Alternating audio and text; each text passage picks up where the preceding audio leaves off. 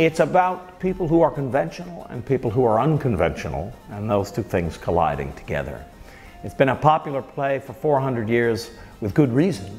It's a story about a woman whom society has an image of.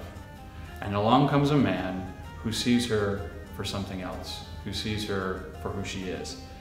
And they're both crazy, and they both sort of find those things in each other, those wild things, and appreciate them. So the way in which some people view it as a problem is because the play comes from an era that is sexist and explores to an extent the battle of the sexes. You know, I'm in this society where maybe not everyone is as smart as I am, or they don't behave with true honesty. And I think one key thing for me is my competition with my sister. She comes across as very beautiful, fair, demure, but in the text you see that she pops out of that and she becomes this sort of catty, unkind girl. And I think I see that and fight that because I can't stand the dishonesty. It just so happens that they were made for each other.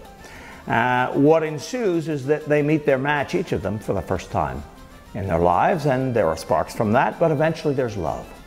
And the core of the story, therefore, is a love story.